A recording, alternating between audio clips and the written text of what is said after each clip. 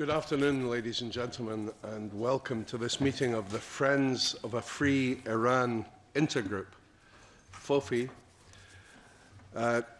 Our seminar this afternoon is geared towards discussing the issue of human rights in Iran, and for that reason it's my great privilege to welcome to our meeting again today Mrs. Maryam Rajavi, President-elect of the National Council for Resistance in Iran.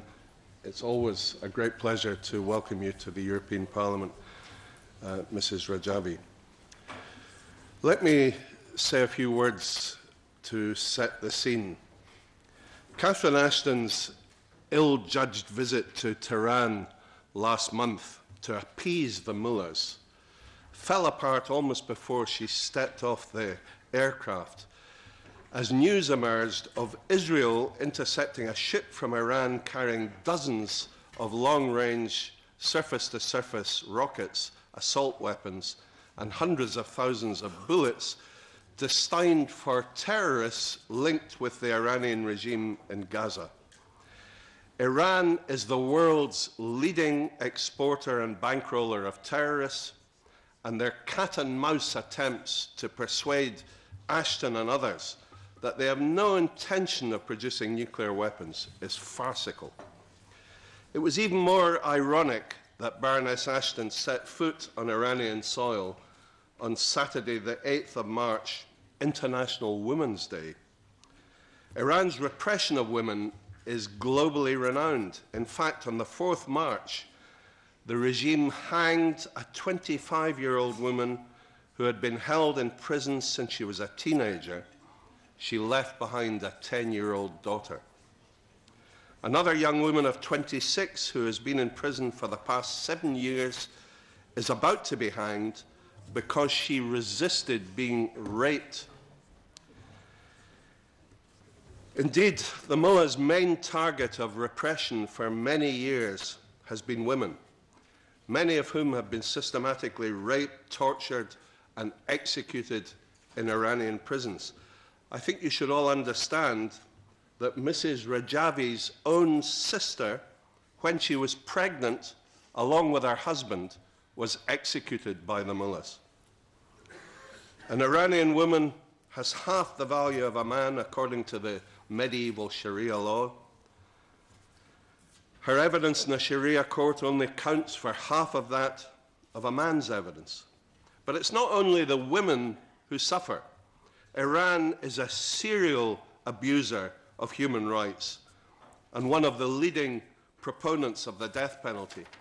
In addition, Iran is the key supporter of the brutal Assad regime in Syria and regularly exports arms and military personnel through Iraq to bolster Assad's genocidal war against his own people. Iran has also started exporting arms to its neighboring Shia puppet state of Iraq, where the viciously sectarian and corrupt Prime Minister Nouri al-Maliki uses these weapons supplied by the mullahs in bloody attacks on the predominantly Sunni population of Fallujah and Ramadi, where hundreds of innocent civilians have been killed. As Baroness Ashton sat in negotiations with the new, smiling, and apparently moderate President Rouhani of Iran, perhaps she may have reflected on the fact that at least 700 people have been hanged, many of them in public, since he came to power less than 9 months ago. A few weeks ago, the Mullah's Supreme Court approved a sentence to blind a man and cut off his ear and his nose. 150 people have been hanged in Iran since the beginning of this year. Perhaps Baroness Ashton was able to ask how President Rouhani reconciles his moderation with such barbarities. Ashton's visit will inevitably be used as propaganda by the mullahs, who will assume that her presence denotes that the EU is not at all concerned about these barbaric hangings and serial abuse of human rights. Indeed, their contempt for the West was well illustrated last week when they appointed a known assassin and murderer as their new ambassador to the UN. Sadly, the EU High Representative's visit will have brought no comfort to the oppressed masses of Iranian citizens, nor will it have in any way helped to promote our core European values of freedom, democracy, human rights, women's rights, law and justice, who the evil mullah regime simply ignore. The prospects for a nuclear deal with Iran are zero, and Baroness Ashton's attempts to wave a bit of paper in Brussels while declaring peace in our time is at its best fatuous and at its worst a dangerous illusion. Last week, our resolution on Iran was passed in the European Parliament, which was much weaker than it should have been. However, the Iranian authorities, from the President of the Majlis and even the Foreign Minister to Tehran's Friday prayer leader, took turns in attacking the European Parliament and the EU for passing this resolution.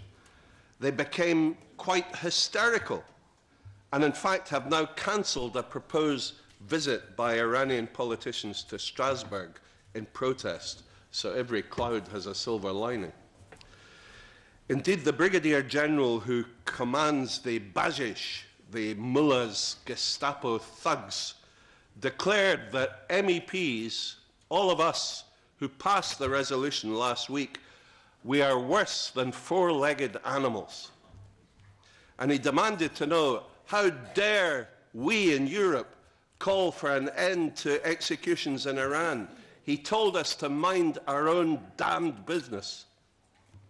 So this clearly shows, first, the vulnerability of the regime and their unwillingness to listen when it comes to human rights. They're afraid that the climate of fear may be lifted. Second, it shows the regime's complete lack of tolerance. And I think it's obvious to all of us that if we had stood firm from the outset, they would have retreated on many fronts. Nor will Ashton's visit to Tehran have stopped the mullahs from piling pressure on Nouri al-Maliki to kill or hand over the 3,000 Iranian dissidents in Camp Liberty.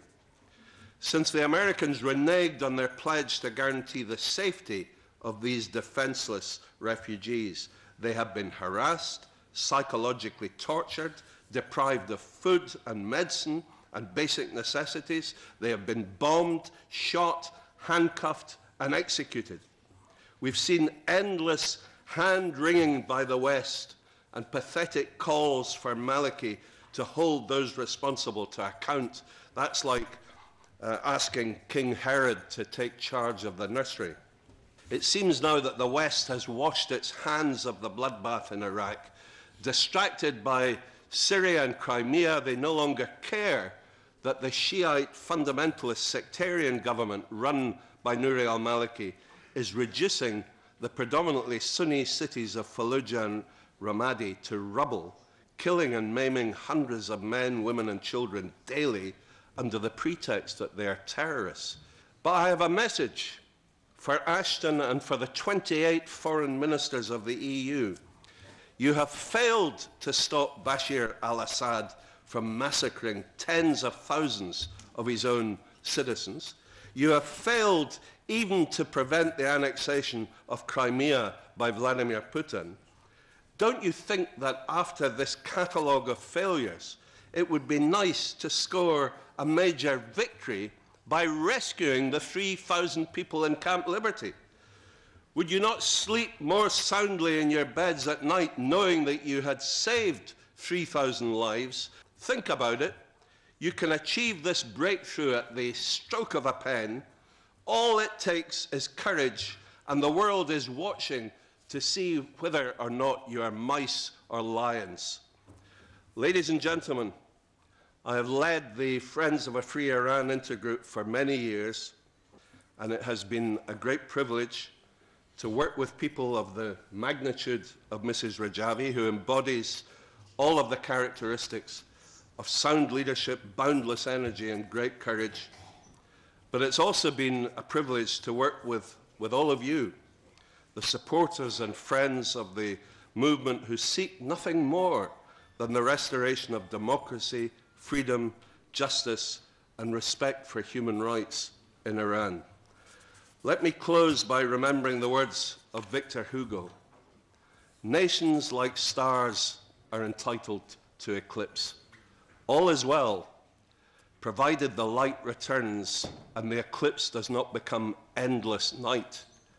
Dawn and resurrection are synonymous.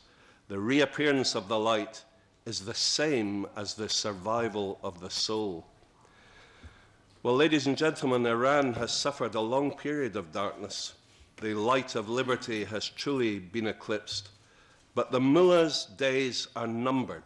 The reappearance of the light is imminent. In fact, we can see the first faint glimmers of dawn breaking through the blackness, and the torchbearers are the 3,000 brave people in Camp Liberty and their supporters around the world.